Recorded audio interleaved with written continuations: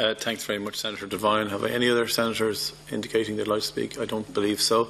So on that basis, I'll ask Senator O'Donnell to conclude. You have 5 minutes, Senator O'Donnell. And because of the 5 minutes, I just want to take the opportunity to thank all of the members who have contributed to the debate and thank the Minister for joining us for this important discussion. I'm not going to be able to reflect all of the contributions, but I do welcome the fact that it has been so broad and so comprehensive, and indeed it has been very personal in many instances for people, given the nature of it.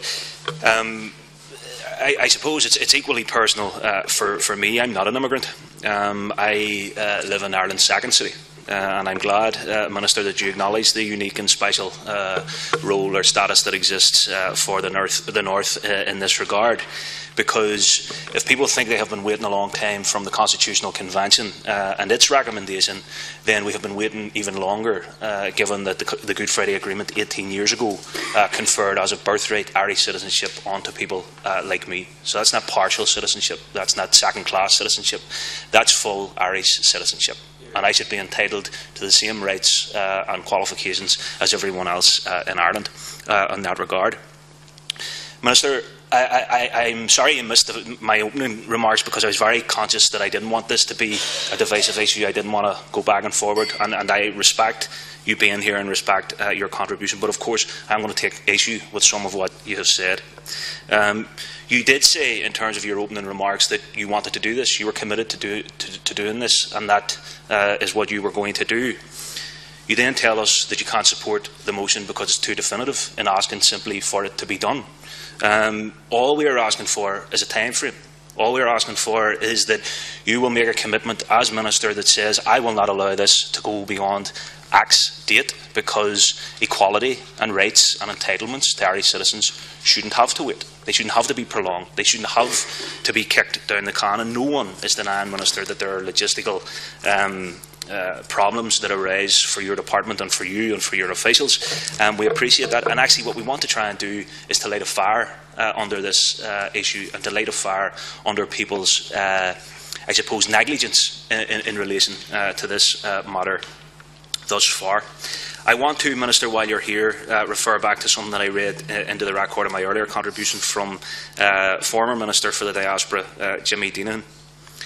However, against this, and now that the conversation has begun, a decision by the Government not to take forward the recommendation of the Constitutional Convention would have a disproportionately negative effect. This is in a letter to the Taoiseach. The issue of voting rights is of enormous importance to many Irish citizens abroad. If I spend much of that time defending a government decision not to respond positively to the recommendation of the Constitutional Convention, I will be working with one hand tied behind my back.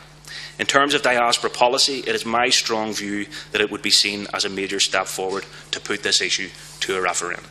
So much like former Minister Deenan indicated to the Taoiseach, merely what we are asking is to give people their say, give people their say. They had their say in relation to the Good Friday Agreement, and they voted overwhelmingly in favour to recognise our rights and our entitlements as fellow Irish citizens in that regard. Minister, as I said, I'm not going to reflect back on everything that has been said, and I mean, I took heart from much of what fellow senators said. We have had in the past issues around the Constitutional Convention. Actually, the leader of the Seanad a few weeks ago, when I raised this matter, told me that's not binding. We don't actually have to do anything. That's just a recommendation.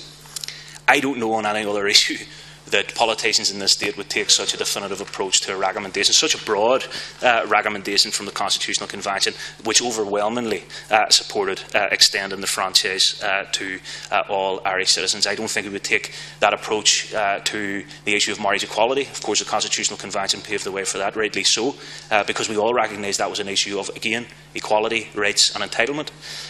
We certainly didn't take it or delay it in relation to the abolition of the Seanad and a referendum on that matter, which went to the public very quickly.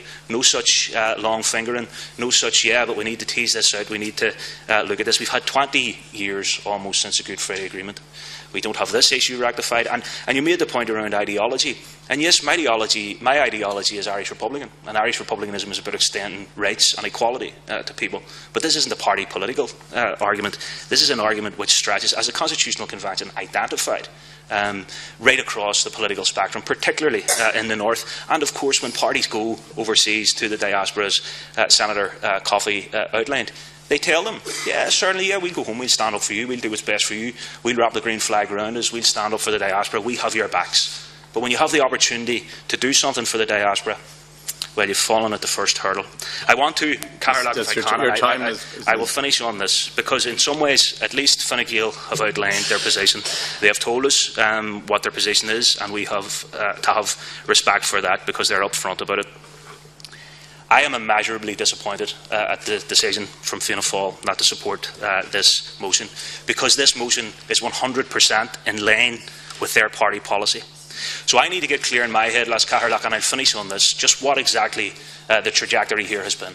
And I will offer a suggested, or perhaps even just an imaginative one. Did the Minister phone Barry Cowan? Did Barry Cowan then phone Micheál Martin? And did Micheál Martin then phone the Seanad team and say, don't vote for this Sinn Féin motion? Now, if that isn't making party politics out of this issue, then I don't know what is. Okay, thanks, Senator.